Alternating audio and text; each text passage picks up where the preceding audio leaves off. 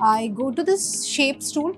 You have all the shapes available here. We have a rectangle, circle, hexagon and triangle. So sometimes when you are teaching, there could be a scenario where you want to draw a shape with a specific measurement. And when you want to teach it using your normal whiteboard, you will be carrying your scale and then you will be doing all these measurements, but it's not required anymore. So let's say like you want to draw a rectangle.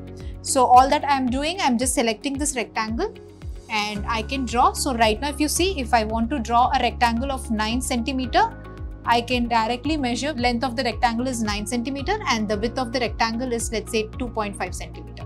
Right? So now I can draw a shape as per my measurement instantly using our software. Right? And not just that, you also have something called as Smart Draw, which is powered by AI.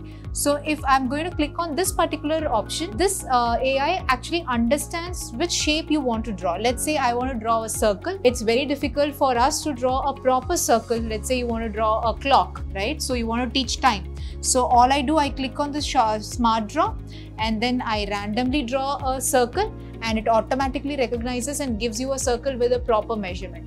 So now I can go here and then have a line and then you can draw